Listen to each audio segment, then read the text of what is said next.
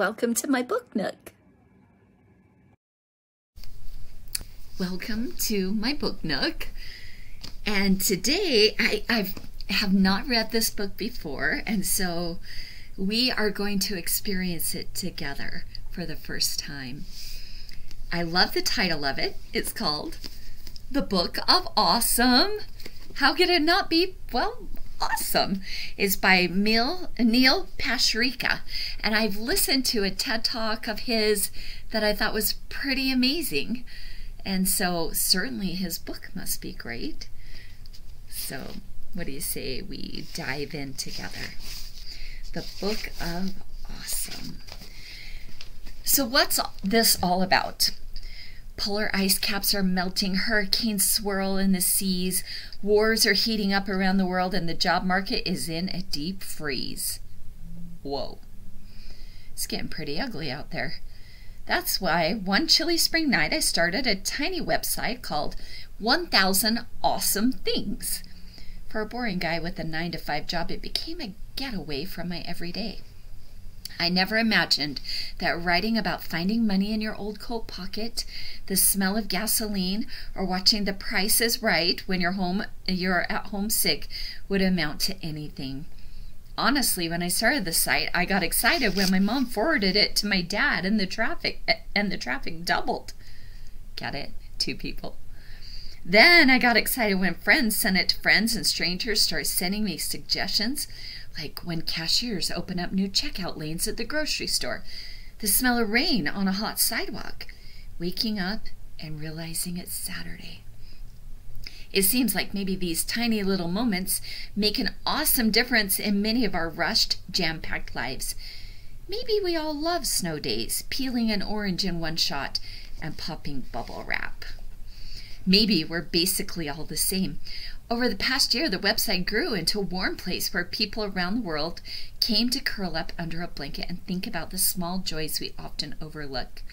With so much sad news and bad news pouring down upon us, it's fun to stop for a minute and share a universal high five with the rest of humanity. What started on a whim has changed me for the better, too. Now, when I get the thank you wave while merging, hear the crack of ice cubes in my drink, or move clothes from the washer to the dryer without dropping anything, I just smile and enjoy the moment. So that's the story so far. That's how we got from there to here. And now it's time to come on in. The fire's crackling and there's a seat on the couch here. Cuddle up and let's all get into it. Let's all get onto it. And let's all get a little bit awesome. The other side of the pillow. Have you ever found yourself lying in bed wide awake in the middle of the night? You know how it is, clocks clicking past 1:30 a.m. and you lie there with your eyes bugged open, chewing your upper lip, tapping the sheets with your fingers, completely frustrated. Your pupils have long adjusted to the dark, so your eyes are darting around the room over and over, trying to identify dark shapes or watching the moonlight shadow dance around the walls.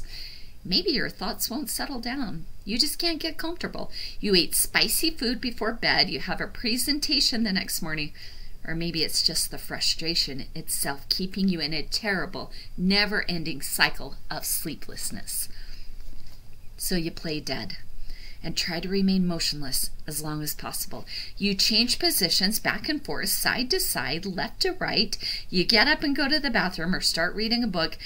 Maybe you try to remake the bed, since by now you've probably managed to twist your sheets and blankets into a completely unusable, tightly wound knot pile, barely covering your legs. I've had nights like this. On nights like this, when you just can't sleep, one of the greatest things invented is simply turning over the pillow. Yes, flipping over the pillow and checking on the other side cranks bed comfort up a few notches and is a simple and easy way to help you relax and get comfy. The other side of the pillow, folks, because it's flat when you're sagging, fresh when you're stale, and cold when you're hot, baby. Awesome. Oh my gosh, we are going to love this book. So it looks like instead of chapters, it's just things that are awesome that maybe we don't take the time to enjoy. So let's read a couple more. When cashiers open up new checkout lanes at the grocery store. Though I hate to admit it, I'm a slow, indecisive mess in the grocery store checkout lane. Since I'm an extremely cheap person, I watch the prices scroll up on screen like a hawk, often saying things like, "Oh, I thought that was on sale," or "Actually, I don't really want that anymore," forcing the cashier to call in price checks to the unresponsive produce department, or find a temporary home for the pack of melting fudgesicles I've decided to leave off my last-minute list.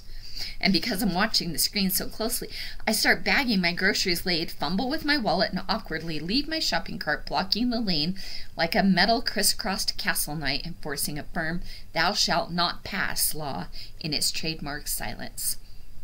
Yes, I clog up the line and annoy everybody behind me.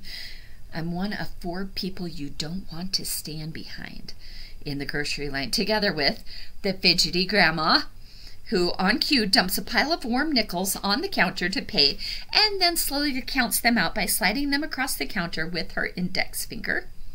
The flyer guy, who hands the cashier a dog-eared flyer from home, forcing her to manually tear out all the coupons while everybody waits. Or No Math Jack, who sneaks in piles of extra items into the express lane and acts like it's no big deal. Those tense, winding checkout lanes can be a pretty rough go sometimes. It's not easy out there. You have to watch the anxiety levels, take deep breaths, keep that blood pressure in check. That's why there are few things better than a sprightly new cashier hopping onto the scene, grabbing the "Next Lane, Please" sign from the end of the belt, flicking on the light bulbs above her station, and offering a loud, beaming "Next customer, please" to the scowling, stressed-out masses. When that cashier bulb goes on, a bright, warm glow showers down on everybody waiting.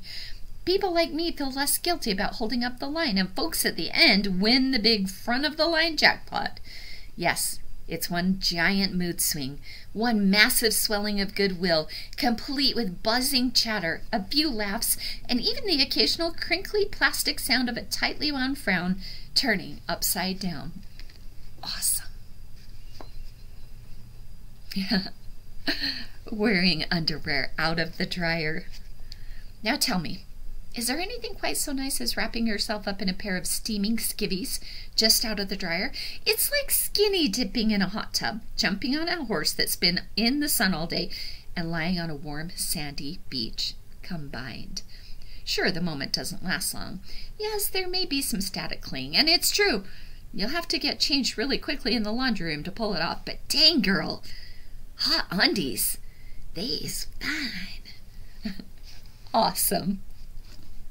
I think we're going to love this book. Already, I'm in love with it.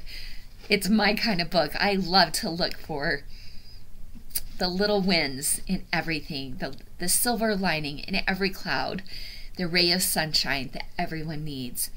Please leave a comment about what your awesome is for the day, and join me next time. These will probably be short, but we're going to get through this and enjoy every moment. Have a beautiful day.